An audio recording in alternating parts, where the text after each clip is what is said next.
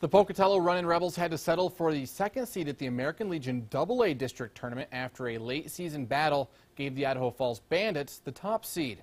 Pocatello opened up the tournament against the Twin Falls Cowboys.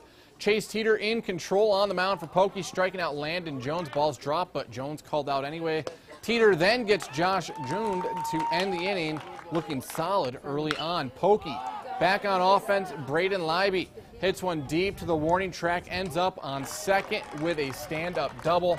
The Runnin Rebels threatening now with a man in scoring position. Mitch Lemierson comes to the plate and hits a ground ball to short. Leiby running, he gets tossed at third. Couple batters later, Josh Holmes, solid contact with the ball, and Chandler Greenfield cannot get to it in center. Scores two more on the way to a 5-0 lead early on. They don't look back. Runnin Rebels cruise to the 11-1 victory. And the Bandits will play the Rebels will play the Bandits of Idaho Falls tomorrow for the title. Bandits beat Minico 10-0 behind a Jalen Furman one-hitter. And in the single A tournament, the IF Knights beat Burley 9-8. Wood River hands Rigby a 14-0 loss.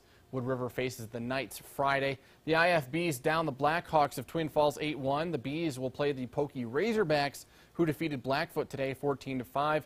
All the teams who lost in the single A tournament are still alive because it is a double elimination tournament. Let's go to the